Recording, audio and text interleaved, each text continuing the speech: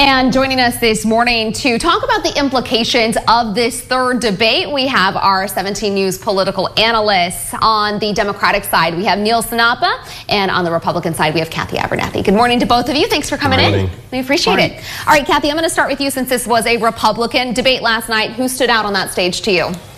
Well, I think 4 of the 5 did a stronger job than previous. I don't know that Vivek made a lot of new friends or supporters, but I thought that Nikki Haley, I don't think there's a debate on that, really shone last night. She was very aggressive. She understands world affairs, and as I think no one else does, having worked in the UN. She knows where all the bodies are buried, seemed like. So I thought she really did a good job.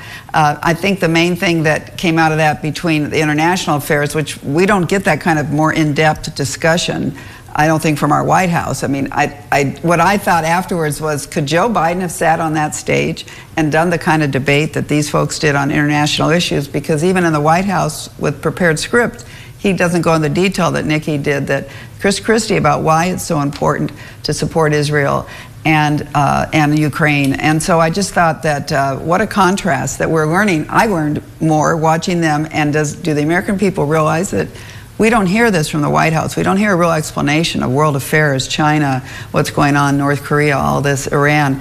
And I just thought that that was the biggest message that I took from last night, was that contrast. Again, the top person in the polls right now, Donald Trump, chose again not to participate, to hold a rally instead. You were with voters last night. Do they care that he is not taking part in these debates? Do these debates matter to them? Well, the Trump supporters don't seem to care, and they liked the candidates last night. We had a debate watch party downtown, and they liked them all, most of them. But when you ultimately said, who do you want to support, yeah, the hands went up for Trump. I'd say at least half immediately, and probably others still thinking about it. So he's obviously very popular. You know his record, you know how he handles things.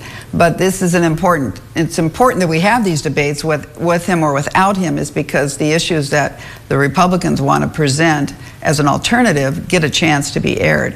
And the contrast with what we're getting from the White House, I think, is a real important that people notice that. Could Joe Biden have been on that stage last night and answer those questions? I don't think so. All right, Neil, I want to give you a chance to respond and get your big takeaway from last night. Yeah, I mean, I think that I agree with Kathy. I think Nikki Haley presented herself as the most presidential out of everybody else on stage. But at the same time, I think that nobody really challenged Donald Trump. I think that everybody on that stage realizes that the only way that they are going to be the nominee is if something happens with Trump, with either the indictments or he implodes himself. And so I didn't see any of them actually challenging him to try and take that top spot from him, and he's way ahead in the polls.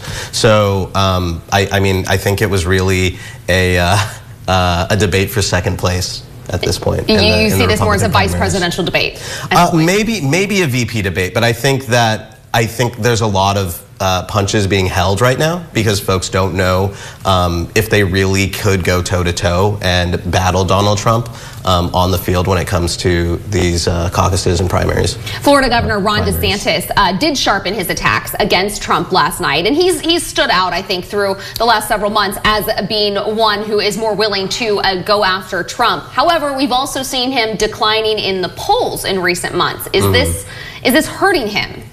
You know, I wouldn't say that he really even got that much more aggressive. I think the fact that someone has 91 counts against them and you're not bringing up the fact that there's criminal indictments against somebody is really the actual ammunition that someone could use against Trump. I think that, you know, he is trying to differentiate himself because you need to. I think you need to. I think when he came out, he basically, you know, came out as Trump light, and folks rather have the real thing. And so he's kind of scrambling and trying to figure out where he's going to go from here on out. All right, so a lot of hot topics hit last night. Abortion was a big one. Nikki Haley said last night that her Republican rivals need to be honest with voters when they're talking about abortion legislation. She said the key, as she sees it, is coming to a consensus on something that could actually be passed.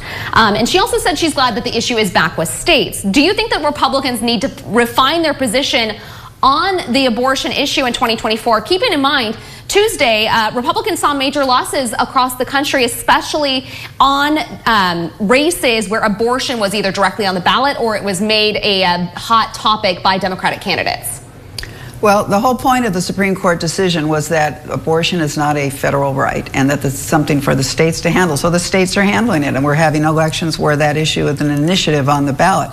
I don't think that differentiates. I think that does differentiate with all the other issues that are going on. If the states want to handle abortion issues any way they want, the voters in those states can cast it. I don't think that's a reflection on how they're going to vote for president, because I don't know that anyone's going to fight for let's have a national abortion law and campaign on that issue, because that is, when you're voting for president of the United States, abortion, if that's the #1 issue for somebody over what's going on in the world, over the economy, over the border, over crime, if that's the way you vote, well, then you'll have to find a candidate who makes that their sole agenda, because you're not going to get a consensus in Congress on how many weeks or months and all that. So let the states battle it out. That's what you saw the other day, initiatives. We have those same initiatives going on in California. It doesn't necessarily reflect how they vote on other issues. All right, Neil, really quickly, the big line from Vivek Ramaswamy last night, he had a lot of punches, in fact, but one getting a lot of play this morning, calling out Democrats, saying, end this farce that Joe Biden is going to be your nominee. Basically saying President Biden will not be the 2024 Democratic nominee. Is there a chance, is there a world where that happens?